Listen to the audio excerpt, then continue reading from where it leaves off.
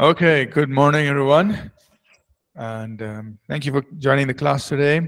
Let's pray and we will get started. Thanks to each one for joining.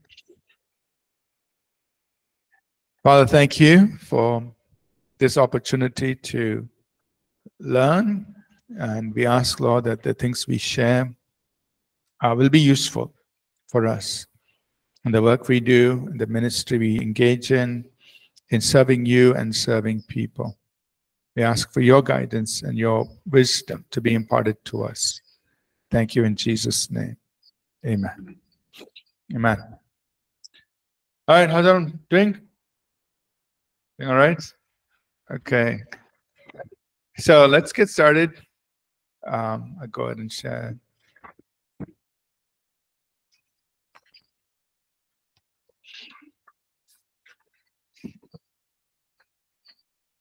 All right. So we started talking about operations, systems, processes, how we put these things in place in the ministry so that every area in the ministry can work together. Give some examples on example of accounting, offertory accounting, accounting related things where we have different processes of things that happen and the way things are done. And page 20, we stopped somewhere here where we said, the goal of creating these systems and processes is so that we can do things with excellence. We can do things efficiently.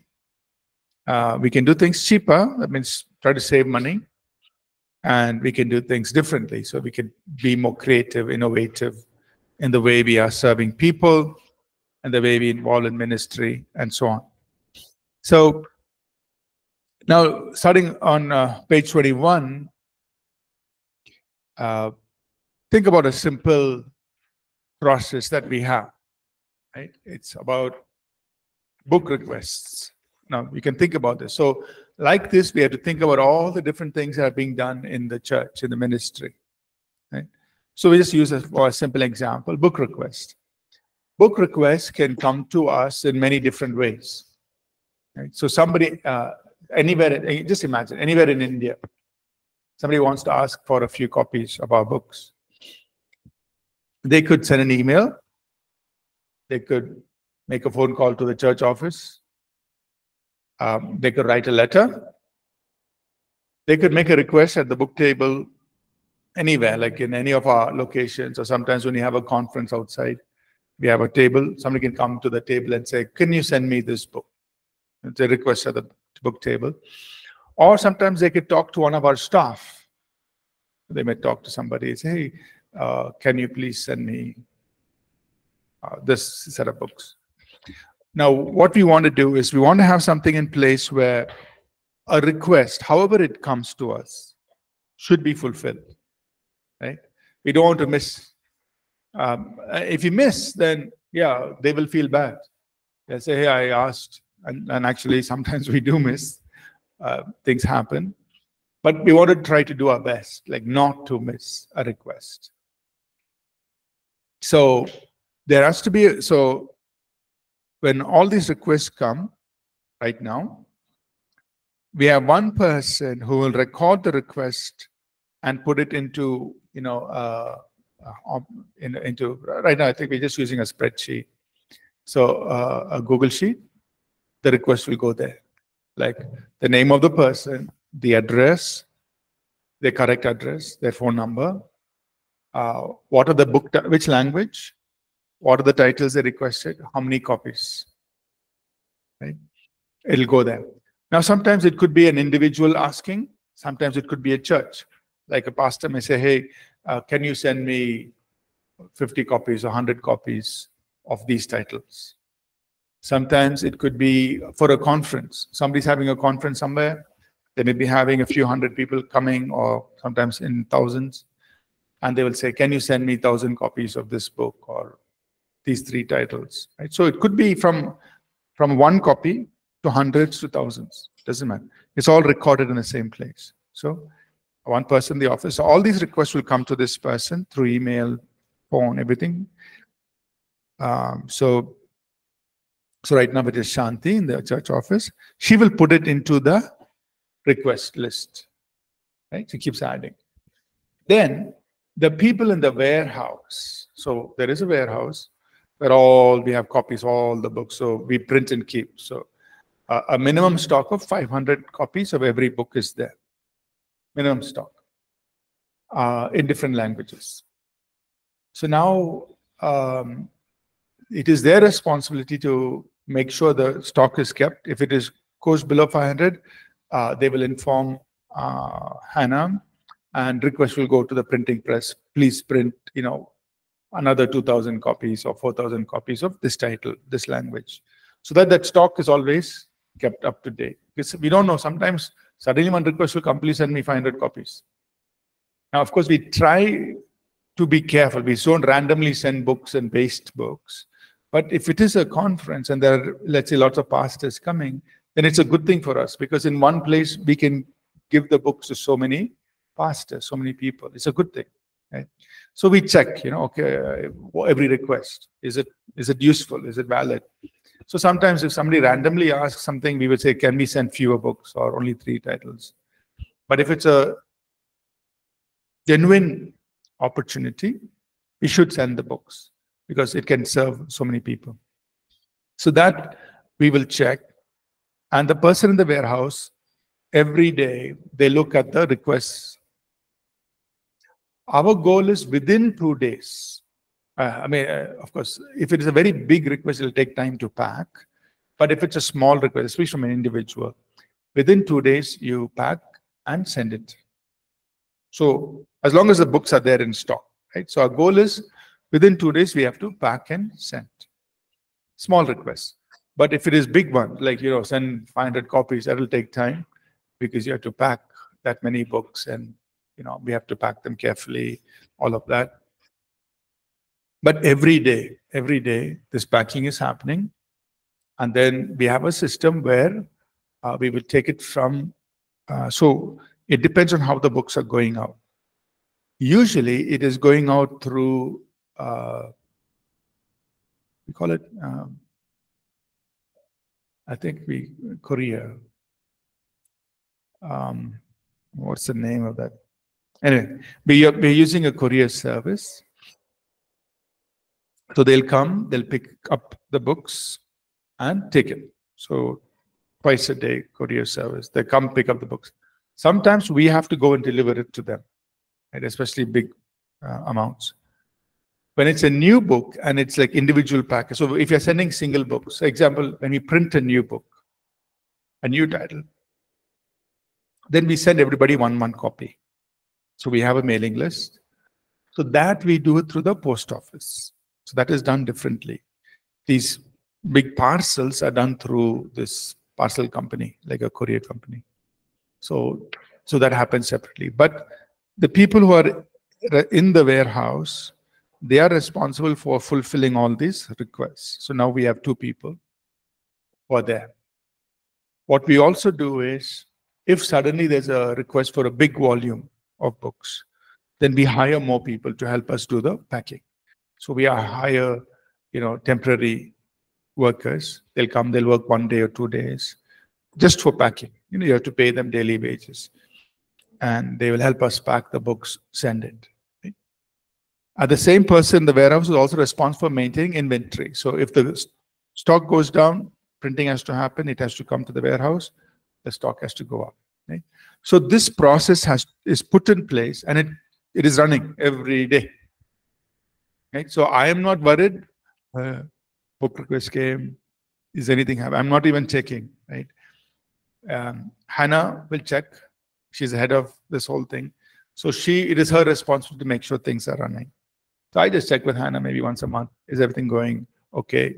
Otherwise, I'm not involved. We will talk more about the new books, the quality of the printing, overall, those kinds of things. But running this whole thing, she takes care of. Right? She has to be responsible to make sure all these people are doing their work and it's happening.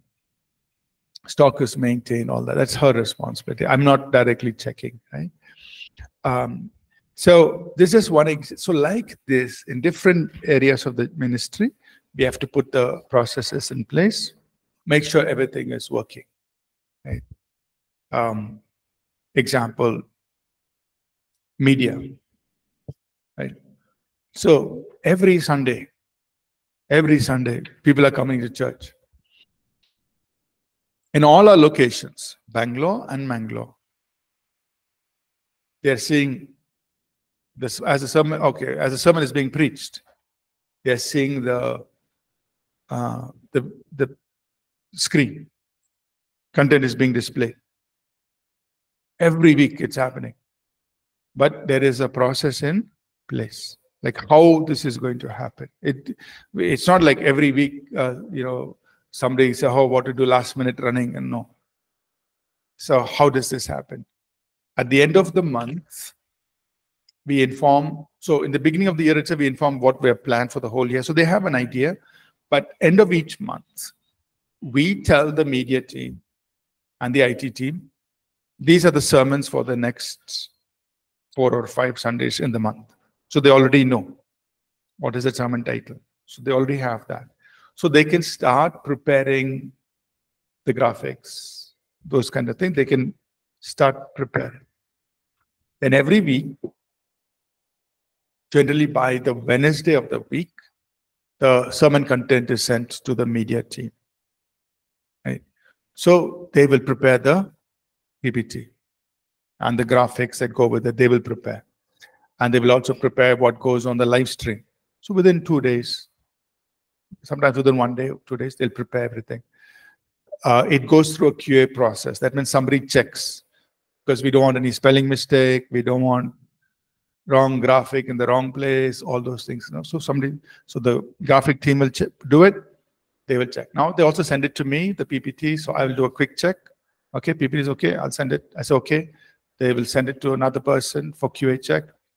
They check that. Then both say okay. Then they send it to the media, the teams in all the locations. So all the locations receive the same PowerPoint. So when the sermon is being preached, all the 6 locations, 5 in Bangalore, 1 in Mangalore, or actually 2 in Mangalore, they all are using the same PowerPoint. Right? So while the pastor is preaching there, the PowerPoint text is coming. Right? But there is a process, how it happens week after week, because every week all this has to happen in a good way, efficient way. So when people come to the service, as the sermon is being preached, they can see the PowerPoint and understand. So like this, you have to put these processes in place for every area of ministry, right? And then you also have to keep improving. So that's on page 21. Process improvement. That means we have to keep on improving. For example, if there is spelling mistake coming up in the PowerPoint, you don't keep quiet. Well, I don't keep quiet. Monday morning, I will, or sometimes even Sunday or Monday, I will send the email. Hey, there was a spelling mistake here. This should not be happening. Right? Or sometimes they use the wrong graphic. So I give feedback. So like that, we have to keep our eyes open, make sure that the work we're doing keeps on getting better. Yeah.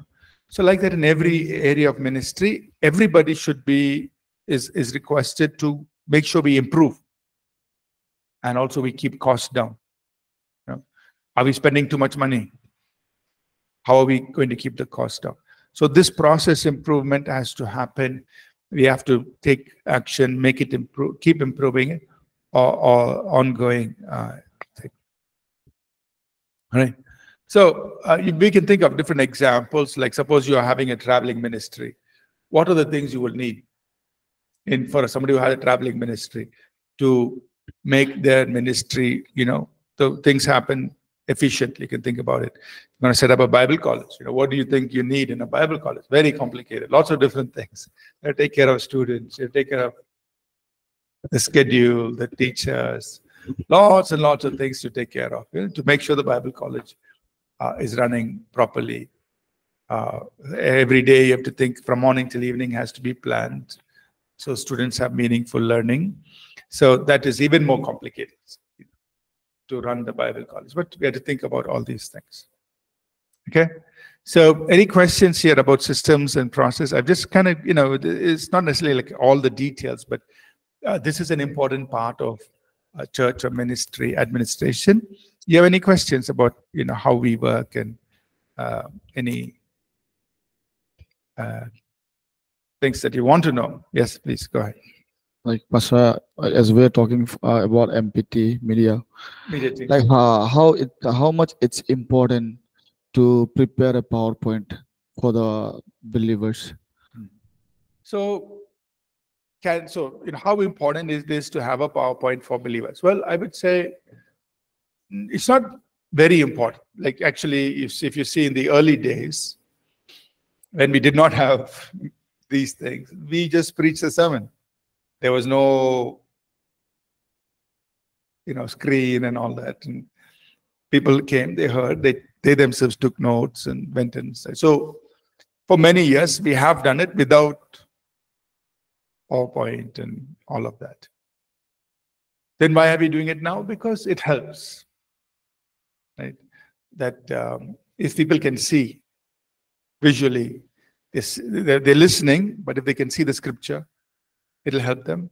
Or if they can see a map or see a graphic, it will be important. And if the point is coming on the screen, the point you want to emphasize, it helps in the learning process, right? But I'm not saying you have to have it. We have done it without it, and you can do without it, right? But if you can, if the facility is available, then I think it is useful to have it. But if you're going to do it, it should be done well, right? It should be done in a good point. So so the question is, is it necessary? No, it's not necessary. You can definitely preach a sermon without a PowerPoint, but it's useful. But sometimes I think it also makes people lazy. Because everything is there. I don't want to turn. I prefer when people turn and look at it in the Bible. So if I'm listening to a sermon, I would definitely like to turn and see it in my own Bible, even if there is a PPT. But today's, people are accustomed to it, and so at least let them see the scripture, or let them see the point that you're making. Sometimes it makes people a little lazy, I think. I would prefer if they actually saw it in the Bible, but this is where we are. Yeah. Any other questions? Francis? Yes, Pastor. So coming to the administration thing, like Bible College is running media obligation. So everything is there. But in case anything is not going well, it became a big mistake. How will be you responding to them? Like it's like warning them or dismissing them. How it will be? Yeah. So usually, if there's so let's say mistakes keep happening, and so we give feedback that, hey, please correct this, or that this shouldn't be happening. This shouldn't be happening. So we constantly keep giving feedback, and we understand that there will be things that are outside our control. So, example, like 2 Sundays ago, at that auditorium, the Wings Auditorium, the internet was that particular Sunday. Whatever the internet they were having internet problem. Actually, the problem was with the router. So it's a problem, and it's not anybody's fault. It happens, and so now people are watching on the live stream. For them, there's the feeling like it's buffering too many times, and they're seeing it. So their experience is not good. But now, what do we do? So we had meeting. I asked, okay, what happened? So they said, see, there's a problem. Okay, how do we, next time we don't want the same problem happening? What do we do? So, okay, one is we fix the router. But another thing also, as a backup, if this time the problem was the router, but what next time is the problem with the line itself, the internet connection.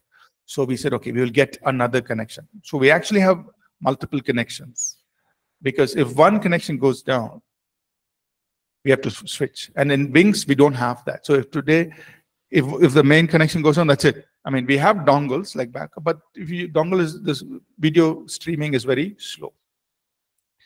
So it's okay, yeah, let's get in. Even though Wings, we are not going to be using, we may use it a few times in the year. Our main location is Joseph's. We said, but since now we are using it for a few times in a year, let us put our own connection in Wings. We will put it there. It's not very expensive, but we'll put our connection because we also are having some other events, like some conferences we have over there. So we can use it there. So it's okay, let's do it. So like this, we try to solve the problem, find solutions, and keep going, so that overall it should be good.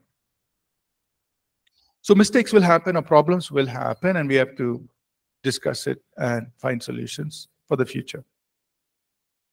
But if somebody is not doing their work properly, that means it is an individual who's not doing it. In this case, it is other things happening, right? That we have to solve. If somebody is not doing their work, then we have to address it. Then I will call them, I'll talk to them. I see why, what is the reason? So we have to find out the reason why that person is not. So actually, this is the next chapter. We're going to talk about human resource. How do you work with people? That itself is a big area. We have to. But just to answer your question, we call them, talk to them. What is the problem? Maybe we haven't given them the equipment they need, or maybe they don't have the skill, or maybe they're not upgrading their skill. They're not learning new things. So we have to find out what is the problem. Or sometimes they're not interested or may not be able to do their work. So depending on what the real issue is, we try to help. And if they're not able to rise up to our requirement, then we have to release them. Yeah. Or we may have to change their role, put them in a role that they can do the work. And if they still are not able to do, then we say sorry. Yeah, so those kinds of things are there in the ministry, and those are the difficult things. We'll talk about it next chapter. But any the system and the process. Jetchen, yes, please go ahead. Pastor, this is about APC publication. So I see that you have written a lot of books, Pastor. So how did you manage in the beginning of your ministry? Oh, Jetchen, 1 minute.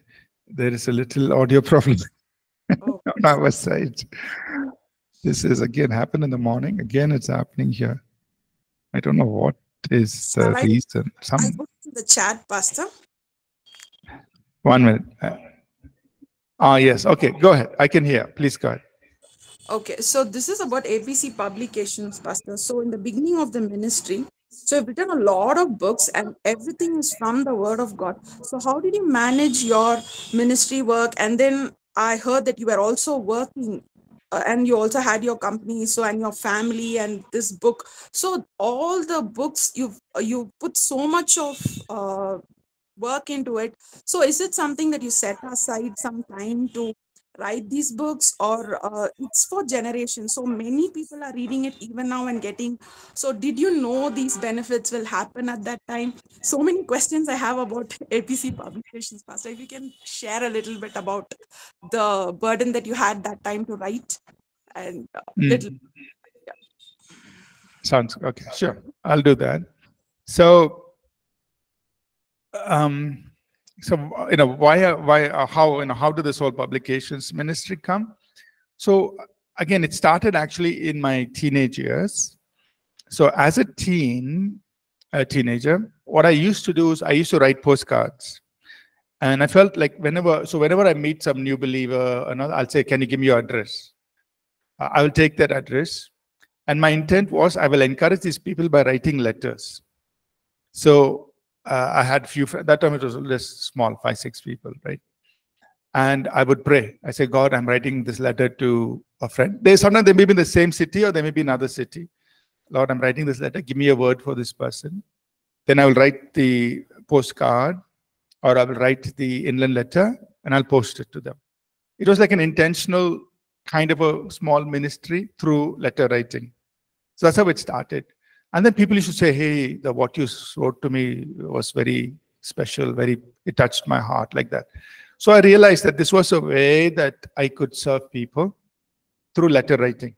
Those days it was postcards or inland letters. I don't know if any of you have seen inland letters, but it used to be very cheap. I don't know what those are. Very cheap. It was like 50 paisa or 1 rupee or something. I don't know, those days. Right. So then that was like how ministry started in my teenage years. Then when I went to college in Manipal, and slowly from that time, I started writing longer articles, like 2-3 pages. And those days we didn't have Xerox machine. We used to have cyclostyle. Like it was a manual way of making copies. So I have to write the whole article on paper. I will take it to a typist. The typist will type it on the special kind of, we call it stencil. So the typist, I didn't know how to type. So the typist will type it on the stencil. Then the stencil will go to this machine, these people, they'll manually make copies like that. So this was before Xerox machine came. So I started doing that. And when I went to college in Manipal, during my engineering college, I used to write articles like 2 pages, 3 pages.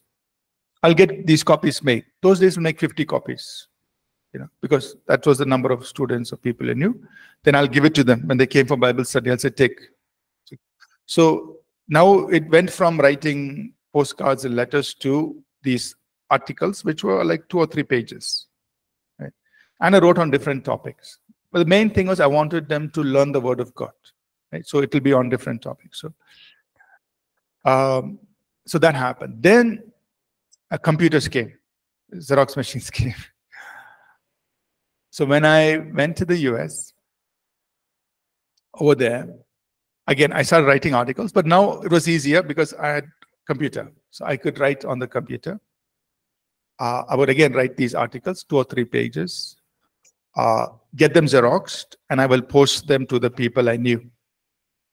Again, I would collect their addresses and I will mail it. Again, it was not much, 20, 30 people like that. So, but the idea was I want to minister to them through the printed page, through these articles. Some of the books we have today actually started as articles. For example, Fulfilling God's Purpose for Your Life. I'm just trying to think. So other topics, like we have a book, Our Redemption. We have a book. So these Understanding the Prophetic. So the book Understanding the Prophetic, today you see a thick book. But when I first wrote it, it was only like about, I think, 6 pages. But it started with that, Understanding the Prophetic. This is all I know, 6 pages. But it started with that, So I would make Xerox copy, send it out, right? So it started, and but I kept all those content with me, right? I mean, from the computer, those articles. And then the first book was printed in, I think it was 1994. I was still in the US, but I got it printed here in India. It was a book on finances, God's word for our money. So it was just scriptures, promises on God's provision. That's all. It's a very small little book. It is printed as a book. I don't have any copy of it now, but it was then done in 1994. Again, the idea was I will print and I'll give it for free. Again, the reason I wanted to give it for free was I also realized that not everybody can afford to buy a book, right? Especially if you print it like, in a nice way and all, 50 to 100 rupees, 200 rupees. Not everybody can go and buy it. Secondly, in India, you don't have Christian bookstores in every city. So even if you print, how will you give it to the people? If you put it in Christian bookstores, it's only very limited. Some cities have Christian bookstores, some don't. So the thought was, okay, I'm not going to do it that way. I'm going to do it different. We will print it and we will post it directly to the people. Something like how in the beginning I was writing letters. Now it is just in a book form. So we printed that first book with just promises on God's provision for our life. and posted it. Just send it by post, free. Say, God, you provide. We will freely give. The main thing is it has to reach people. So all this was happening. So the thought was always there. When we go back to India and start the church, this will be one of our ministry. We will write books, send it for free. Main thing is get it to the villages, get it to those people outside the cities, because they need the word, and this is one way we can reach them. And then also translate it into many languages, Indian languages. So that was the plan. So we came here. Then when we started the church, from the first year itself, we started printing. So I took those articles and then expanded it. Like, okay, fulfilling God's purpose for your life was like maybe 9 pages, but let's make it like a little bigger book. And now I want to bring it into a more complete book. It's what is there is now more like an outline.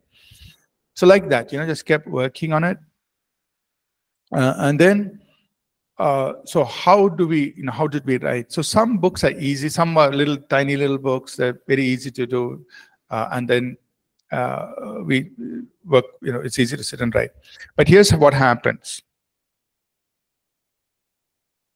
There are books that I just sit down and give time to it to write. It'll be written over many weeks. So, for example, Timeless Principles. I forget which year it was, but I just sat down like almost like a full month. Just, I'm going to write. I need to finish this book. So just put time and effort, hours in the day. So that during that time, I won't meet people too much. I'll try to just focus on writing the book.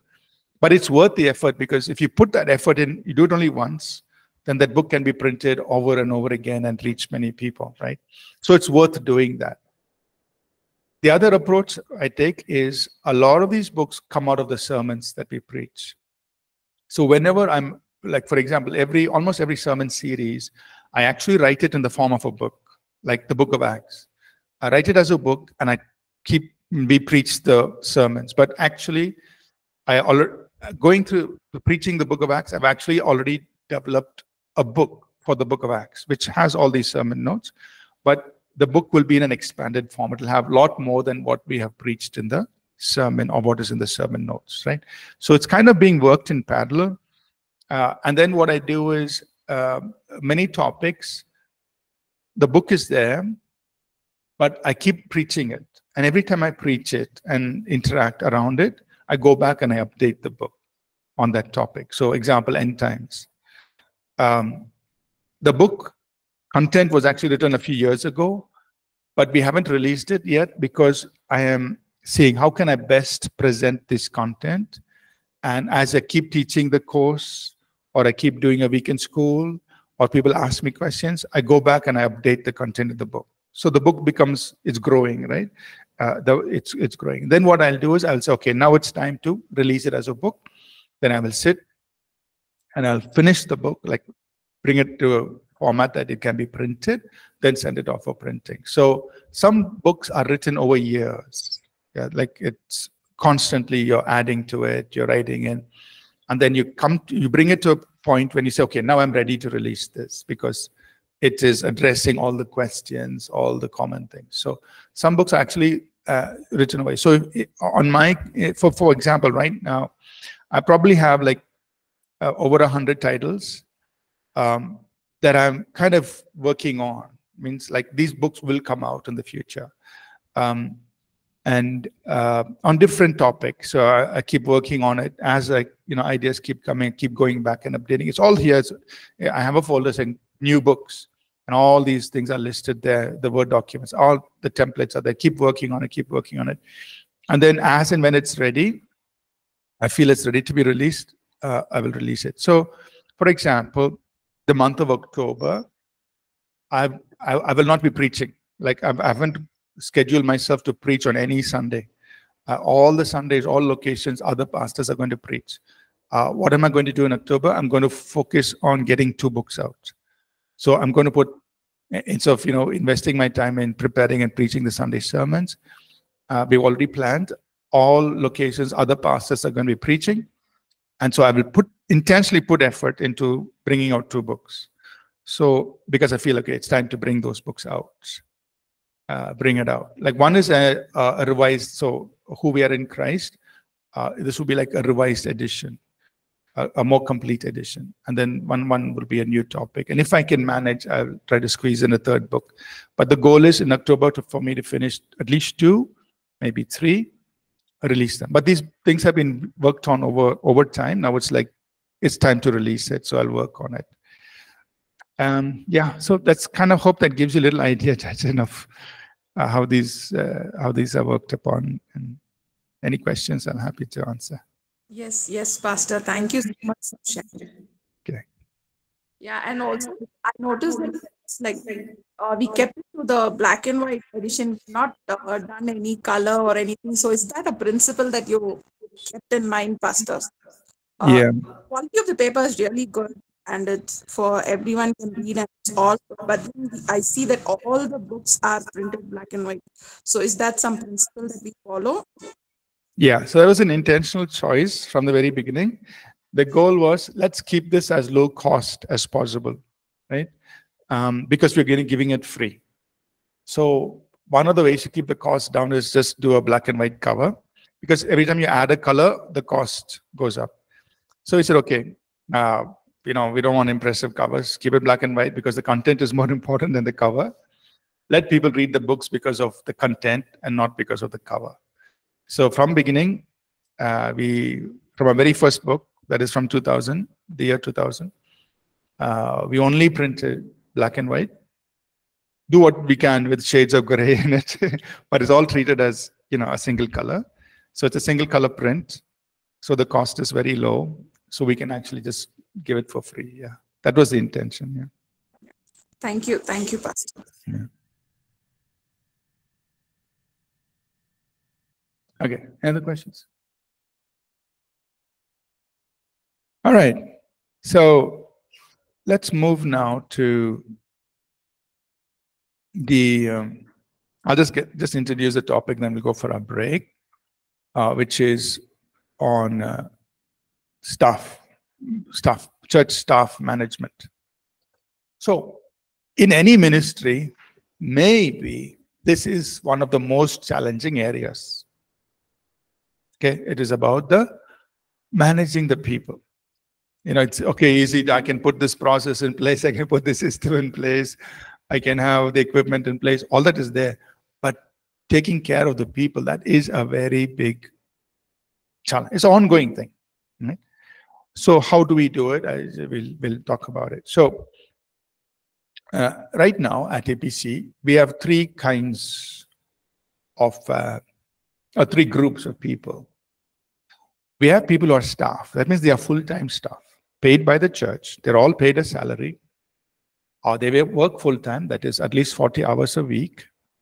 And they have benefits. We give them, for all the staff, health insurance, employment fund, paid leave. Paid leave is, let's see, 20 days, I think. 20 days of paid leave. Another 6 days of sick leave. So all these benefits are there for all the staff, full-time staff. Then we have consultants. Consultants basically are anybody who works hourly. That means they don't get a fixed salary. They only get paid for the number of hours they work. Right now we have about 30 staff, maybe 32, 30, something like that, 30, 32 staff. We also have about 30 people who are consultants, who are paid hourly. So every month they will fill up the timesheet, and then based on the hourly rate calculated, they are paid. So for them, there are no benefits, like we don't give health insurance or any of the other benefits. And most of them work from home, right? So they don't have to come to the office. And some of them work from other cities also. And then we have volunteers. So we have a big group of volunteers, almost 250, 300 volunteers. These people are people who are giving their time and their skill as a service to the Lord, and they are taking some responsibility in the church, doing something in church. So we have about, I would say, around Usually the average is 300 people who are serving as volunteers across our Bangalore locations. What is not shown here is our outreach pastors. So our outreach pastors are also treated like staff. So we have, that means these are people outside Bangalore who are taking care of our churches outside. So obviously they don't come to the office, they're working wherever they are. But they get the same benefits. That means they get a salary every month. Health insurance is there. So they get that. And a PF, I'm not sure whether I'm not sure whether we do PF for them, but they are all covered by health insurance, that I know. And they're outside, around the country, they are working. And every month they get their salary. And we give them additional to take care of their local church. So there are about, I think, about 15 people like that. So they're also treated like staff, but they're not people who come to the office. They are working. They're big outreach pastors, right? Wherever they are, they're taken care of. So that's our team. Now we have to take care of all these people, right? We have to treat them well. We have to make sure that they're able to do their work. We have to also, if there are problems, we have to take care of those issues, right? So we want to talk about that. How do we manage all these people? How do we take care of those people? Then there will be problems. I mean, not there will be. There are problems where people problems. How do we work with them? How do we sort them out? So on. And so I'm going to share things with you. And I have to say, it's a learning process, right? We don't start perfect. I made many mistakes over the last 20 years. Trying to learn. I mean, I know there's the business side of things where, see, in the business side of which the company that I was running, we can be a little bit more, if you're not doing your job, take your letter, leave. We can be like that, Church, it's a little, people expect a little, lot of grace. You have to work differently. At the same time, you have to get the work done. So in the business side, it's okay. I've told you what to do it. If you don't do it, thank you very much. It's a little different. People are okay. That's corporate setting. You can treat. It's a little different. Church side, how do you balance grace and mercy with, hey, work has to get done? How do you bring it together? Takes a little bit more wisdom. And I had to learn. I made lots of mistakes, especially in the beginning. I would treat people like as I was treating in the company. I would send an email with, I made lots of mistakes. Then I had to learn. It's a little different here. Corporate, okay, there the mindset is different. But church, different. I have to learn. Okay. So I'll go through it. But at the same time, we want to follow. We want to do things right. So I will explain how we do this, how we hire people, etc., what goes on into it, and all that. Okay. So we'll take a break, and we will share these things, and then please feel free to ask questions. Okay. The more you can learn about this, it will be useful for the ministry. So we'll take a break. Come back at 11. Okay. Thank you.